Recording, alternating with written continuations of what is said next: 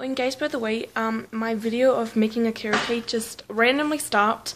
So what you want to do after you mixed it all together, you just want to put it in the oven at 350 degrees, and you want to leave it in there depending on how big your cake is. Mine's 8 times 2, like I said in the video. You want to leave it in there about 35 to 45 minutes. So yeah. Oh, and then the second part of making a carrot cake is going to be tomorrow.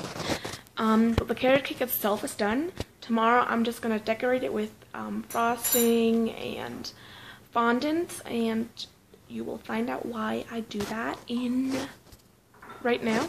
I'm making the Taj Mahal from that carrot cake.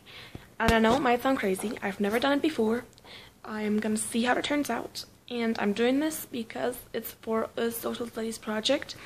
I don't have to make a cake, but I decided to make a cake because I love making cakes. So, yeah. You'll see me decorating and doing all sorts of crazy things tomorrow. Oh, and before I forget, I also have to bake lemon cake, so then you will also see how to make lemon cake. Yeah, I'm making a lemon cake dome. You know how the Taj Mahal has like a big dome and then 4 little domes around it? That's gonna be lemon cake. And I know how to make lemon cake. I've made it before, and it tastes delicious. Okay, so bye. See you tomorrow.